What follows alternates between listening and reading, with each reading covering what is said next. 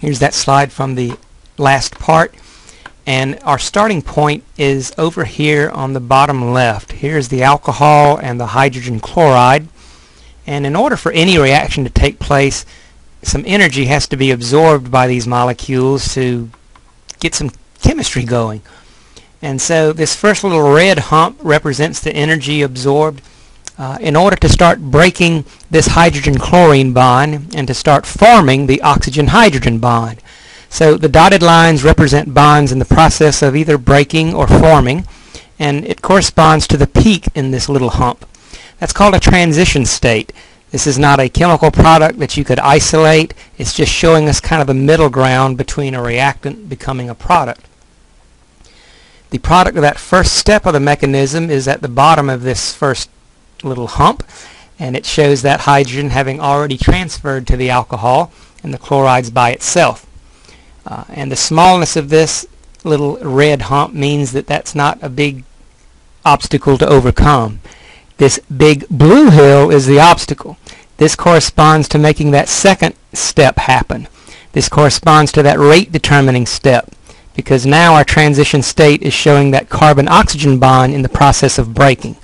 And that's the real key. If we can literally get over this hump, we're on our way to making product.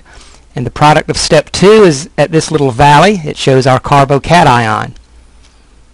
And once that has formed, step 3 is the green part here. That's another little hump we have to get over, but that's just the forming of the carbon-chlorine bond. So the red step, the green step, pretty easy to do. The big hurdle, the big hill to climb is getting that second step to occur. And for other alcohols, this blue part might represent an even steeper climb, or sometimes even easier to get over, but that is, again, the rate determining step. That determines whether we get any product at all or how quickly we get it. And so it's just another way to think about these three different reactions all coming together to form the overall reaction.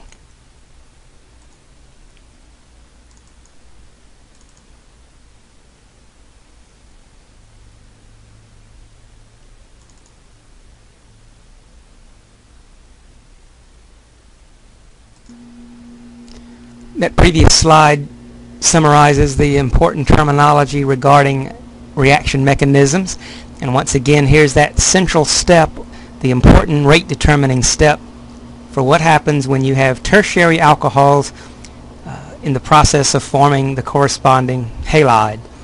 You have to be able to form this carbocation, and as it says, carbocations are unstable, but if we can get them to form, that's really the key for making the overall reaction work. And so I referred to this as the bottleneck step. It's kind of like imagining cars going down a highway and monitoring how fast the traffic is moving.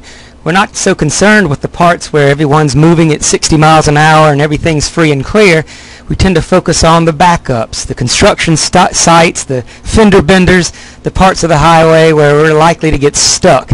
And so in chemistry, we focus on the backups, the parts that are the bottlenecks, if you will. And so determining what makes a carbocation stable and how fast it can form, that's a big part of learning about how alcohols behave and what we can do with alcohols. They tend to be cheap or easily to obtain, and it's nice if we can turn those alcohols into a variety of other products. And oftentimes the first step is replacing that OH group with a halogen.